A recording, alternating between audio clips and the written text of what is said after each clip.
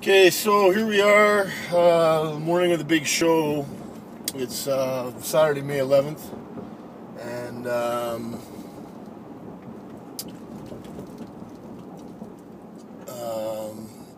I'm just heading back to Krista's place. We had big prep last night.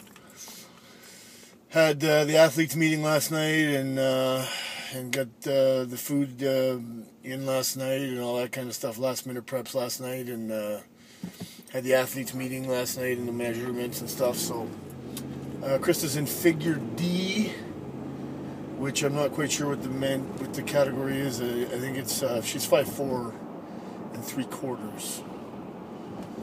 So that's what that is, and so we're going to be at the venue today for 11, but we're going to try and get there for 10 just to get there and get a spot and get, make sure we get everything warmed up and tweaked up and set up the way we need it to be. So she's looking really good. She dropped water yesterday, so she's looking good. She's looking tight. She's got a good tan. We had a bit of an incident last night with some Proats and spray tan. What do you get when you mix Proats with a spray tan? Fucking disaster is what you get.